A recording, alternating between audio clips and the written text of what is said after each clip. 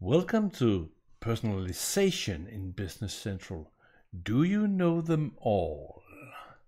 Hey, I'm Eric, and the inspiration for this video came from a conversation over the past week where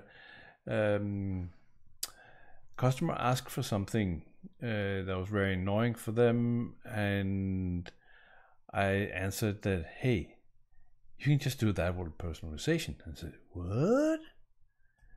No, you can, with personalization, you can control the fields. But in this case, what they actually want, let me show you. Let's go to a sales order. And let's open a sales order. What they did day in and day out was they had to go up here and then select post and send, which was a two-click thing, which was very annoying. And they wanted post and send as a menu item up here so they can just click on it directly. And let's start there, because if I go to personalization, we are kind of know about personalization. You can move fields around, but you can also personalize the menu. And what you can do specifically here is that you can, if you, in this case, now I clicked on it, so I have to first actually open it up, and then I can take post and send, and I can drag it up here. I'm done, and now post and send is my default personalization. How cool is that? Anyway, got me thinking. Let's walk through what you can actually do with personalization and see if we know them all. So the first one, move stuff around. We can also move fields around if we want to do that. The same thing, and remember, you open personalization, and then you're personalizing this, but you can actually navigate elsewhere and do multiple personalizations at the same time. You can also start it from a profile, so you're personalizing the profile, and every user that opens up will get those personalizations. But this video is more about what can you actually personalize than the circumstances of when you're going to do it. So we can move a field. To move this, point to it and drag it where you want it. Right, so we move address here, so we can move fields. We just saw that we can move an action. So moving, excellent.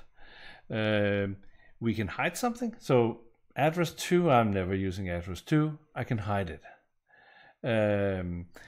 We can also have that we will show and collapse. So if I say, let's go to address instead, address, and say show and collapsed. So when we are collapsing general, we will get the address up here because it was part of show when collapsed. We can have something included in quick entry or not in quick entry. So what is quick entry? Quick entry is the order for, so if I'm here and I'm hitting enter, the cursor will jump to the next quick entry field. And I was in name, I guess, and then it jumps down to contact number. So I can say, okay, let's address be in the quick entry. So now pressing enter moves it, includes the field. Or we can of course do the same thing, that if let's exclude this one again, and if we're never using contact, then we're gonna exclude that one. We can also make a field read only, meaning log editing. So this is more like a oh, hey Eric, you should never type in that field, stop typing that field. Then you can make sure that you don't, if your name is Eric, that is, don't type in that field. So that is pretty cool. We can, of course, also add fields that are not necessarily on the screen. So we can go up here and say plus field, and we'll get a list of fields. So let's say that we actually use name too. And there's different ways of doing it. You can drag it in. If that's your thing. The other one, and I kind of like this to do this, is that, and you see the I with the dash 2. So if you click on that, then you see that the name field shows up where Microsoft has intended the field to be. And now we can go down here and say show. And the field is added. It's actually a pretty lousy spot for this field. So you will probably move it up. See if we can get scrolling working here. That's sometimes the biggest problem with all this, is that you have to be able to scroll. Anyway, and the fields you can add depends on, the first one is like the old style, that is recommended fields. So fields that have by the developer has been added to the page, but as non-visible. And then there are some options for adding fields that was never intended to be on the screen. And you might not have that option depending on your setup. If a field is controlled, whether there's code that is triggering whether it's there or not, then it's out of this list. So you cannot add personalization to something that is controlled by code. Okay. Let's see, what are we missing? So we can also control, you see we have show less, show more. So we can show under show more, show always. So due date, I don't want to see that here, so now due date is gone. We have to click show more to show add due date. So if you like the simplification of only having the fields that you really need in the normal setting, then you can move fields into show more if you want to do that. Okay, let's actually, I'm going to say clear personalization here. Clear everything. So now you could either say we want to clear only what's done on the menu. No, actually, let's save it. Or you can clear what's happening to fields, or you can clear everything. So the next thing is a list page. So here is here's a list page, and you can see that right now number is frozen. But if we go and say personalize on the list page, we say, okay, let's grab the name and say, okay, now we have told that is a freeze column. So you can see that now cell2 became a freeze column also. So it's columns from the left, how many are locked and will not scroll.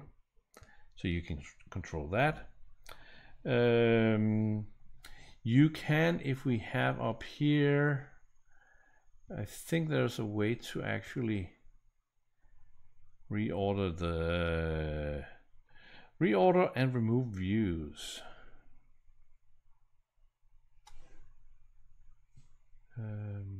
Maybe not.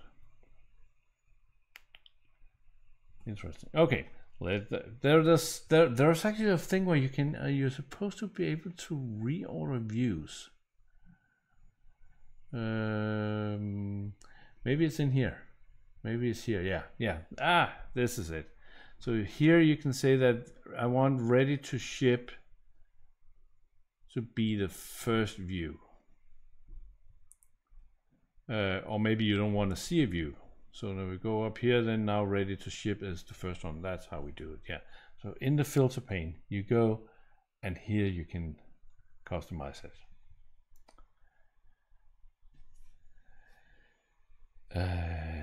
Okay, and then the last one I want to show, then we're done in almost 10 minutes, which is awesome. this one was the one I have actually never seen in real life, and it's kind of weird.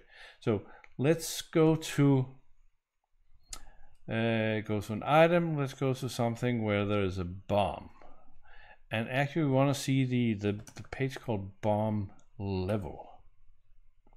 So this page has the tree layout, so you can collapse and so on. And if you go and say personalize on this page, this is the one that I know. Then you close this one, so now it's collapsed, and we say done. We go back out, and now we go in and say bomb level. Now it did not do it. Interesting. We're supposed to be able to remember the setting.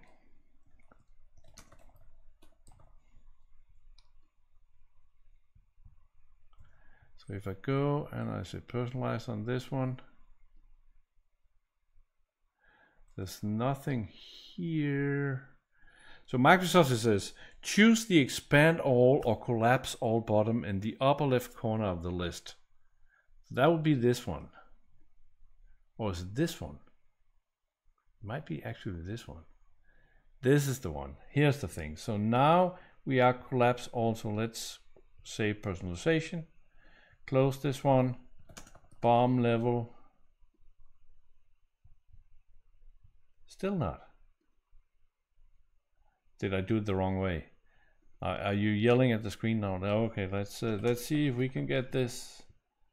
I was so proud and thought I was done in 10 minutes. So now it's just doing it without asking me personalization. So this is perhaps just remembering setting. Interesting. Anyway, the menu select that post and send was the default posting action, was a time saver, click saver. This user's mouse will last twice as long now because they don't have to click on there to click on post and send. It's pretty cool that what you can actually do to make the UI your own. So I use it, users use it, and maybe you want to use it too. Check out this video when you're done testing out the personalization. There's probably some AL hacking going on here. Check it out. I'll see you there. Take care. Bye.